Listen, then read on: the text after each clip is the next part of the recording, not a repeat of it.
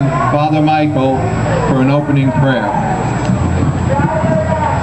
In the name of the Father, and of the Son, and of the Holy Spirit. O Lord our God, we ask you to bless the members of the St. Joseph Society, of St. Joseph's Parish, and all the people of Lodi. We ask you to bless and protect us as we begin our annual St. Joseph Feast with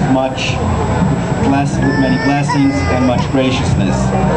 We ask you to give us the strength to persevere always in holiness, in family values, and in community.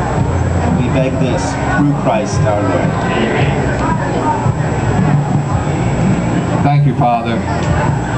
And now I'd like to introduce Mayor Karen Biscana to keep up with our time-honored tradition of having the Mayor of Lodi do the official opening of the feast. I'd like to thank our friends at St. Joseph for inviting us here tonight with Mayor Councilman Mark Shrieks and Deputy Mayor Paula Fiducia. You know, the feast has been around for over 90 years, a tradition that we all love every Labor Day. I'd also like to thank Steve Liacono, chairman of the feast, for giving us such a wonderful Labor Day every year. Thank you, Steve. This is just an example of the fabric that makes Lodi the family community that we are.